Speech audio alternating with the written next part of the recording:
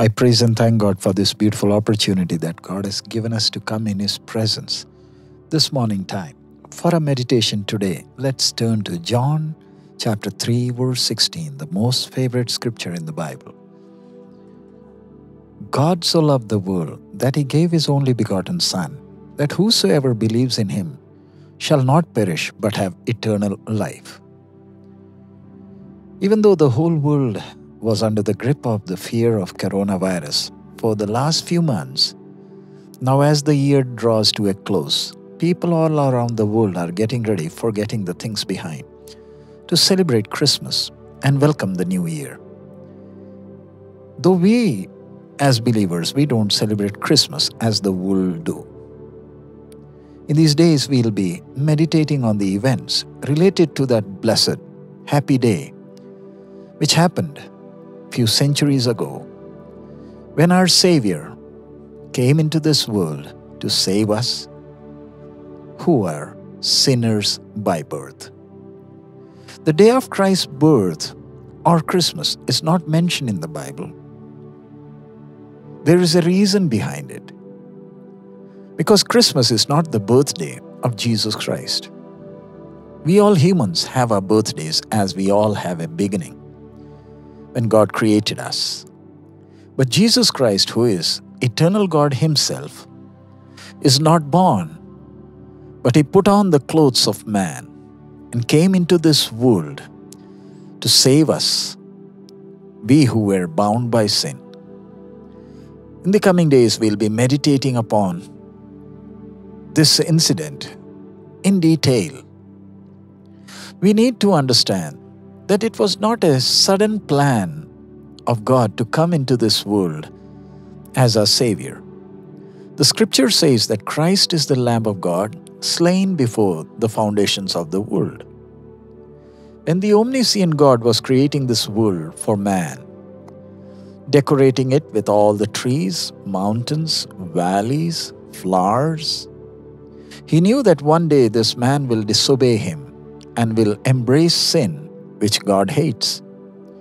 And to save him from its slavery and to bring this man back into His love, He will have to suffer the death of the cross as a man upon the mount called Calvary. But still, God created man out of His love. When man sinned, God gave a promise of hope in the Garden of Eden that the seed of the woman shall come and bruise the head of the enemy. This season of Christmas reminds us about gifts and happiness. Christ our Savior is the most precious gift that heaven gave to men who were God's enemies. The Word of God says that God so loved the world. That means His indescribable love gave the most precious gift to the whole world. The gift that has a value that no man can ever imagine to possess it in his wildest dreams. But let me ask you today, do you really value that heavenly gift?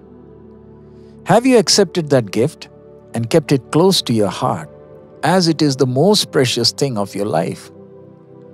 This gift shows the love of the Heavenly Father towards us, the unworthy vessels.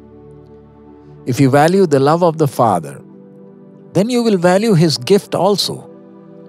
Even though man created a date for Christmas with his corrupted wisdom, I thank God for His wonderful wisdom that uses human error also to reveal His truth.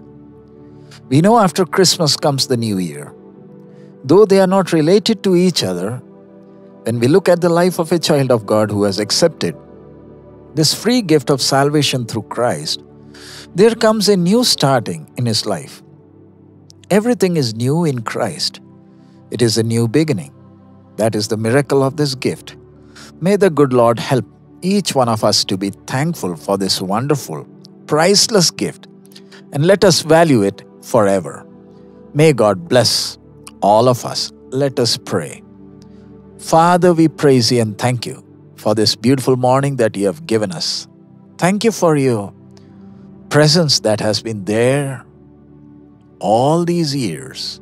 Lord, as the world is getting ready for the Christmas season, preparations are all going around, Lord. Thank you, Lord, for the precious gift that you have given us. It's a priceless gift, and we don't have anything to give in return. Thank you, Lord, for the price you paid on the cross to deliver us from the bondage of sin and made us your child. Thank you, Lord. Help us to cherish this gift till our last breath. Thank you, Lord. We give you all glory and honor. In Jesus' most holy name we pray. Amen. May the Lord bless us and help us to cherish this priceless gift. Heavens came down and glory filled my soul. May the Lord lead and guide each one of us. May God bless each one of us. Our Lord is coming very soon. Maranatha.